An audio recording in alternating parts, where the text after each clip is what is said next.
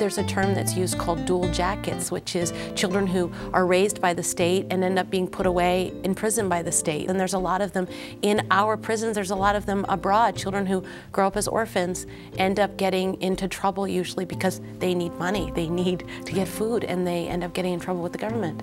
And in some ways, this feels to me like a national security issue. That argument has absolutely been made, and I agree with it. Coming on the next episode of Inner Compass.